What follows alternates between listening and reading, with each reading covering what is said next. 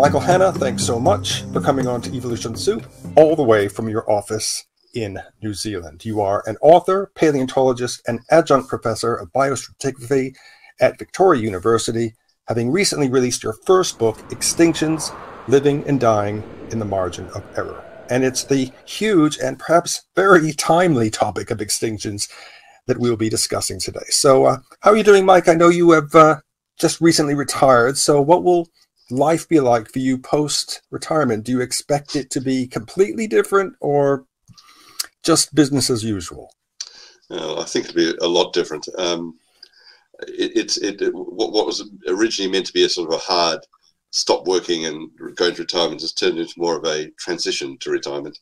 So that, yeah, I'll be doing a little bit of teaching, I think, and certainly there's some research projects in the fossils I look at that are either starting up or I need to complete before I can finally fully retire. Well, extinctions are a very big topic and will require some very big questions. But before we get into that, let's just hear a little bit about your background. You grew up here in England and eventually landed a job way over there in New Zealand studying microfossils. Isn't that right? I only lived in England until I was 10. My parents migrated to Australia. I was born up in Cumbria in a little town on the side of the Lake District called Workington. And my father, I was still a child. I have no idea why they decided to move to Australia, but they did. So I did my basic geological training in Adelaide, and that's where I really developed a love of really old fossils, which is a bit ironic because I'm currently studying very new ones. And when I finished my degree, I got a job in the oil industry. Worked in Sydney for 10 years, looking at microfossils from oil wells, giving them an age and an environment that the rocks were deposited in.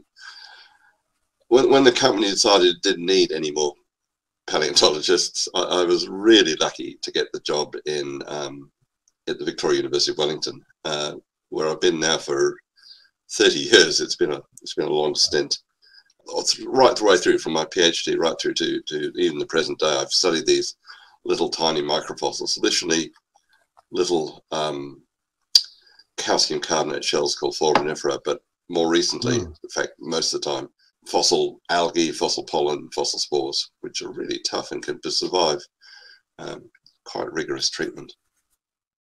Okay, let's get into extinctions. Mike, to start us off, what is meant by an extinction and why do they happen?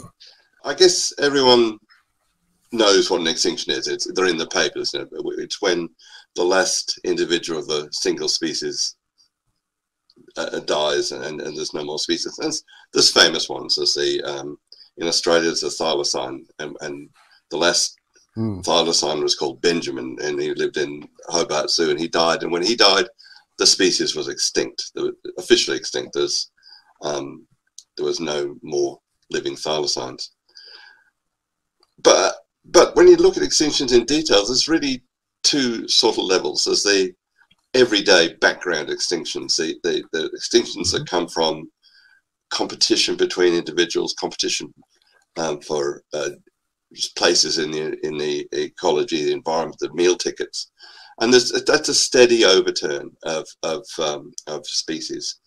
But superimposed on that has been episodes of intense amounts of extinction, huge increases in levels, well above the background rates. So it's those peaks that really a lot of the book I've written focuses on. They're mass extinctions. So we have this sort of,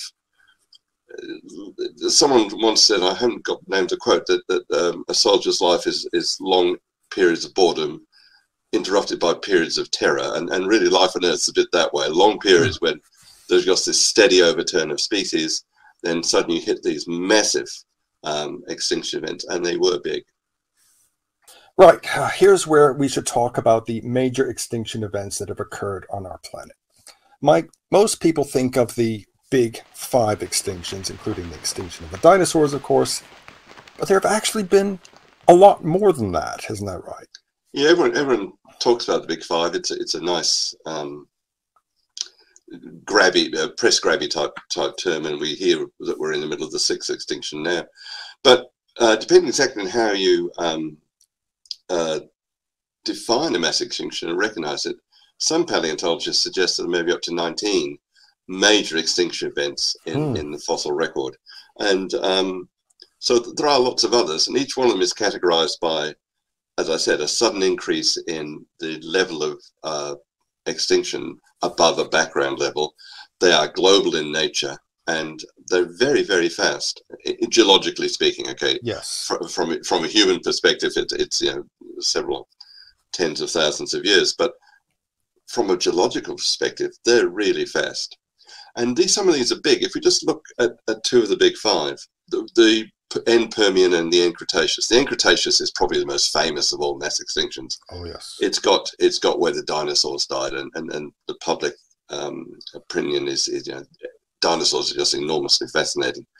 And the estimate there is about a 76% species loss, at least in the oceans. It's a bit harder to come up with species losses on the land, but those that have, it looks like it's a similar level. So that's a massive extinction loss. But in Permian is even bigger. The estimates there is about a 96% species loss in the oceans. On land, it's similarly, it's high, but as I said, it's harder to get an exact handle on that. I guess I sit and think of what the planet's oceans would look like if so quickly you lose 96% of all species that ever lived, that were living at the time. At the end of the Permian, there's no reefs. The coral reefs are wiped from the face of the planet, and we don't get them back for 20 million years. On land, the swamps and the sort of environments that produce coal just disappear, and they're not recovered until several million years later in the early part of the Triassic. So these are massive and devastating events. There are smaller ones. There's one that happened maybe 50 to 10,000 years ago that some people argue isn't a mass extinction, but in my book I do argue it is.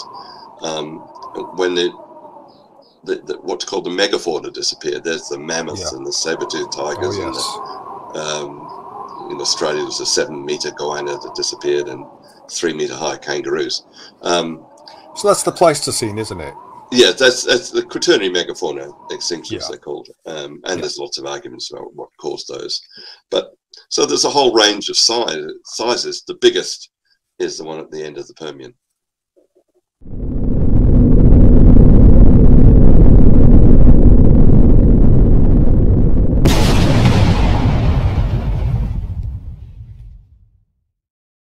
Well, I know that people watching this will be most interested in the demise of the dinosaurs in the KPG event 66 million years ago. That, of course, was the fault of an asteroid's collision with the Earth. But what facts do we now know for sure about this event, and what are the basic misunderstandings surrounding it? Can I start with a personal dislike, and that's the term KPG, and it's purely personal. It sounds like an accounting firm. And I guess it does. I used to be KT, and then they moved to T, so we're reduced to KPG. So I actually refer to it as the end Cretaceous event. It's just purely cussedness on my part. It is probably the most famous of all mass extinctions. The dinosaurs went extinct, and the hold the dinosaurs have on everyone's mind is enormous. But it's also controversial in that there is two events happening at the same time. We've got undoubtedly the asteroid, but at the same time, in India, there is a massive volcanic eruption called the Deccan Traps.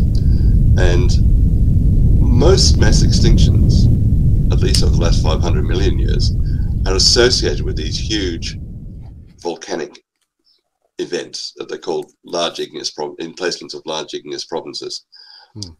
And there's this tension between what causes the end Cretaceous event. There is undoubtedly the meteorite.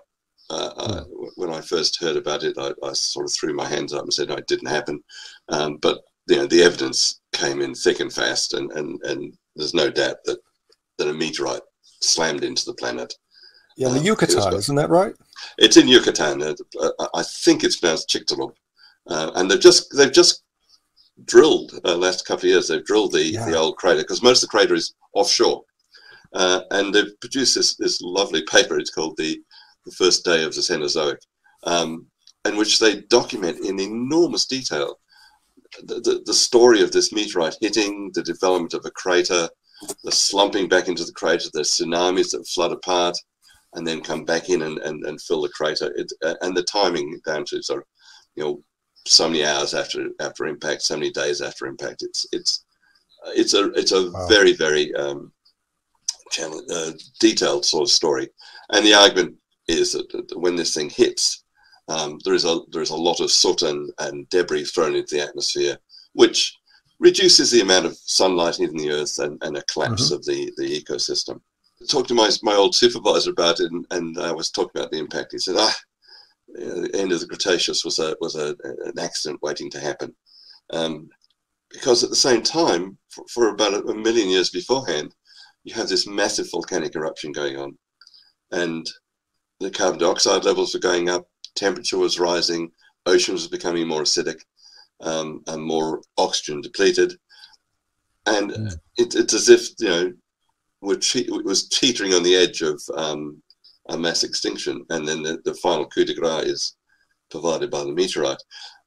And the tension is, how much do we wait? Do we put on either the meteorite or the volcanic activity? And there are people who would say, oh, no, it's entirely the meteorite. And other people say, oh, it's most probably well, they can't deny the meteorite, but they say the volcanic eruption has a much more bigger role in the extinctions. And the other thing about the Cretaceous is although we focus on the dinosaurs, because the non-avian dinosaurs are the ones that went flying, it's in the oceans where the major extinction events occur. I mean, we lose all marine reptiles, the ichthyosaurs, plesiosaurs. Yes. In the field that I worked in the little tiny microfossils, 4Ms, when I did my work on it, you couldn't actually see which species made it through into the Paleogene. You can't look for a solution that is dinocentric, although people did. There's a lovely bit in Michael Benton's book, When Life Nearly Died, when he lists, I think, about 100 reasons why dinosaurs might have gone extinct. And they're all published scientific ideas, things like diseases, AIDS, psychotic episodes, and my favorite was they died of constipation because the roughage they ate died out. But it's a complicated event. I think both the meteorite and the volcanic eruptions are involved, and the volcanic eruption simply set the scene for the devastation caused by the meteorite. A combination. And when you look back through the other mass extinctions, there's often two events. Yes, I've said that they're all associated with a volcanic eruption, but there's often something else at the same time. As if you need some sort of amazing coincidence to actually make it a mass extinction. And of course, once the dinosaurs died out, it left a whole suite of niches available for new species to evolve into. Yes. And of course, at the other end of that, there's the mammals, ours sort of take the place. But in between, in fact, it was the birds that tried very hard to become the dominant species on Earth. But then the mammals just took off. Yeah, and I bet, Mike, you would like to get your hands on some of those cores that they dug in the Yucatan. Considering you worked on cores back in the oil days. I did. The only trouble is with the Yucatan cores is that the rocks wouldn't have microfossils in them, because they're all melts and breccias and hard rocks that wouldn't contain the microfossils. Even so, it'd be nice to see them. And I know that they drilled into the center of the crater to look at the fill, and that contains microfossils. And there was a lot of arguing about, what's the age of the crater, but now it's tied down very precisely to the end of the Cretaceous. Well, another question that comes to mind is how we recover from a mass extinction. What have we learned from the past, and is recovery always inevitable? That's an interesting question, Mark, but the fact that you're sitting here asking me the questions indicates that your ancestors and your ancestors' ancestors, all the way back to that single cell 3.7 billion years ago, have been really, really good at surviving. They've survived all the vicissitudes of life. They've survived every single mass extinction event, whether you believe there's 5 or 19. And they've made it through. Life makes it through all mass extinctions. But what we don't know and can't tell is what life makes it through.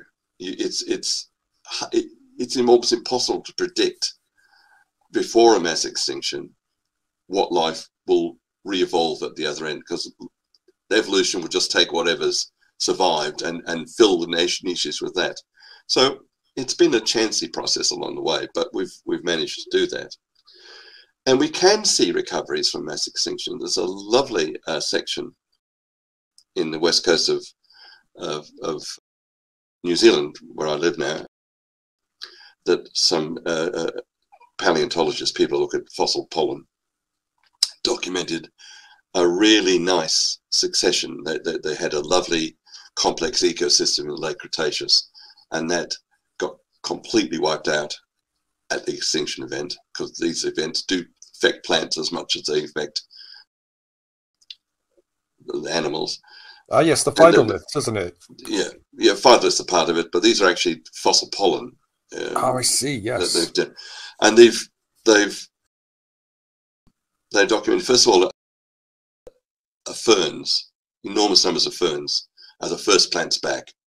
And then as you go through time, as you look at younger and younger samples, you see the ecosystem being re-established, and it takes a certain length of time before the complexity that was there beforehand is replaced. And it's the same story.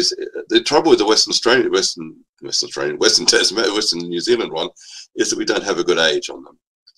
But in Colorado, there's another section which you can see the same pattern. You can see the fern spike at the bottom, and then the plants recovering in a complex ecosystem. And alongside of that, they've also got mammals. They shrink, become a disaster species, small insectivorous ones.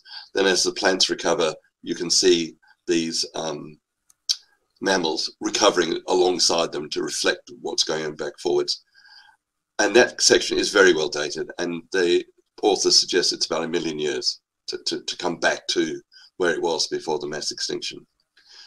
And it's been suggested that this structured recovery is actually really similar to what we'd see following a major forest fire or a flood, that you have pioneer species and then other species come in to restore the diversity. And the difference, of course, is the scale. We're looking at millions of years to recover, and we're looking at a global situation. But we're looking at systems and changes and accumulation of complexity. And they're calling it an Earth system succession, to see the whole system coming back online again after being effectively devastated by mass extinction. Mike, in your book, you give a very positive outlook for the world in terms of avoiding a possible mass extinction ourselves. So, first of all, are we teetering on the edge of an extinction event, and what can we do to avoid one? Thanks for picking up the positivity in the book. Other people have said that it spans the emotions from depressing through to somber. But yeah, I do honestly believe there is hope if we act. What I was trying to do is set the modern biosphere, the modern biotic crisis, into its historical setting. How does it compare to the previous mass extinctions? And if we look at the end Permian mass extinctions, there's some frightening parallels. The end Permian, massive increases in carbon dioxide, massive increases in methane, which is happening now. The oceans at the end of the Permian went anoxic from probably the bottom up to the top. They became more acidic. And these are words and things, if you listen to what's coming out of COP26, this is the stuff that's happening now. So we are scene setting a mass extinction. The rate at which species are going extinct are significantly higher now than they were before humans. And that was calculated based on mammals, but it's clear that it's applicable across the entire biota. So we've increased the rate of extinctions. We've set the scene for mass extinction. We're teetering on the edge of one. The only thing we've got that is in our favor is that the level of extinction is nowhere near the 76 or 96% of the mass extinctions for the end of the Permian, end of the Cretaceous. And we don't want to go there. And the numbers you get from the Red Book at the moment are very low. And that worries me, that people can sort of hide behind the fact, oh, well, we don't have to worry because our extinction is, you know, what are these people talking about? Our extinction rates are high, but we've only lost, you know, 1% of this group or 4% of this group. So I think this is why I don't like actually referring to the current crisis as the sixth extinction, because we're not at the same level of the mass extinction. Yeah. But what we need to do is look at not just what animals are going extinct, but add to that the ones we are threatening with extinction. When we do that, then the numbers jump. They get up to 28% of both extinct and threatened with extinctions in many groups. So that's what we're facing with. We have time. If we can save those threatened species and reduce the level of extinctions, then we've got time to save us sliding into a mass extinction. We haven't got a lot of time, but we've got some. We should act on it.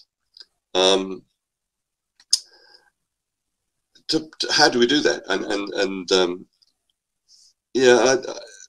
It's in the book. Perhaps I should have sort of added another chapter at the end and said this is what we should be doing.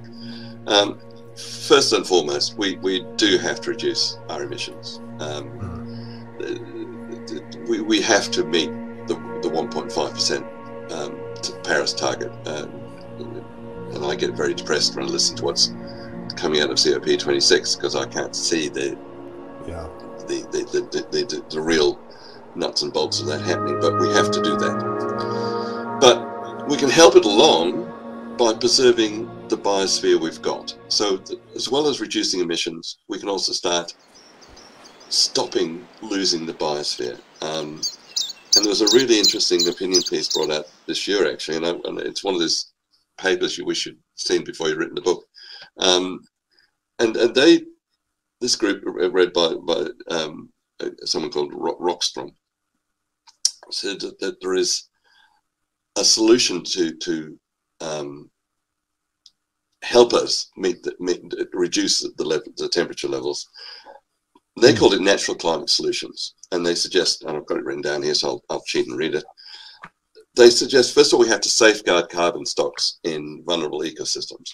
That means the ecosystem that is absorbing the carbon now, like the taiga of the forests and the permafrost, we have to preserve them. We have to stop losing those. For agricultural land, we have to encourage them to absorb more carbon, so plant more trees, more plants. And we have to, for areas of the planet we've already degraded, we need to really restore and regenerate those. And that sounds like a big task, but there was some modeling done a couple of years ago that suggested if we can save only 30% of our degraded forests, just 30% of certain key areas, we would manage to save about 71% of the species we have currently under threat.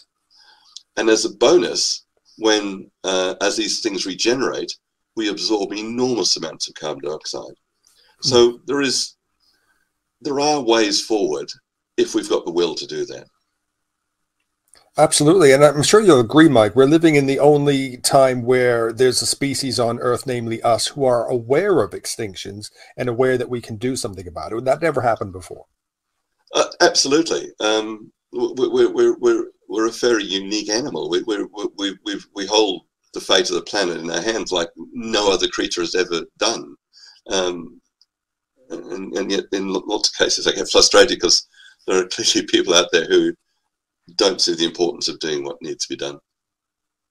Well, as we said, your new book is out now, entitled Extinctions, Living and Dying in the Margin of Error. Mike, what drove you to write this book in the first place, and what can people expect from it? I've always been interested in big picture stuff. Right from when I was doing my training back in Adelaide, I was interested in not just the detailed nitty-gritty stuff I was doing as part of my PhD, but the bigger pictures, as the evolution of new life, the transitions between one group of animals and the next. So I thought I'd write a book about diversity, and the original plan was to do this massive volume on the history of biodiversity through time, and it soon became perfectly clear that it would be a 17-volume epic. But as I was putting it together, these other themes started to appear, and so I've sort of concentrated on the idea that we are looking at a major problem, and how does that is that reflected in the past? I guess the whole book is all a plea to say that history is really important, and we need to pay attention to what it does. And I start with a Maori proverb, which I won't insult Maori by attempting to pronounce, but it says, "I walk backwards into the future with my eyes fixed firmly on the past." And that's so true, that we should be looking for guidance for what happens next, for what has already happened. So that's what I was attempting to do. So the book, as I said, tries to set the current biotic crisis into its historical setting, but it is broader than that. It also covers. I have to do some. I have a chapter on the fossil record and how that is biased one way or the other. And the other theme that runs through the book, which we haven't touched on, is this thing called the Earth system, which is effectively the Earth's life support system, and the biosphere is absolutely crucial to maintaining that life support system. So I'm proud of the book. It's, as I said, it's not what I intended to write, but it's I think a far more readable account than the size of the book would have probably challenged War and Peace. And a very, very important book as well. Well, thank you for saying so. I appreciate that. Well, it's been great talking to you, Mike, and I'm sure that this book is going to open a lot of eyes and get people talking, not only about the past, but about the future as well. So what's next for you? Are there any projects you can tell us about? Yeah, there's a few. As I said, my retirement has become a transition to retirement rather than a straightforward retirement. They're all biostratigraphic type reports. I haven't been committed to a new book or anything like that. There are projects that I had to put on hold while I finished the book off and got it through its printing and publication process. I have some very lovely colleagues in the Netherlands that I've worked with for years, and I was living there a couple of years ago, and I started a project that has to be done because I promised I would do that. And there's a couple of other new ones starting up too. So there'll be lots of microfossils to look at, and lots of work to be done that way. And I'll probably be doing a little bit of teaching. I will leave links to your book and social media in the description below. And all that's left to say is thank you very much indeed, Mike, for coming on to Evolution Soup. Well, thank you for having me. I've enjoyed the conversation. I'm still a beginner at interviews, but I found your questions to be very insightful. So thank you again for having me.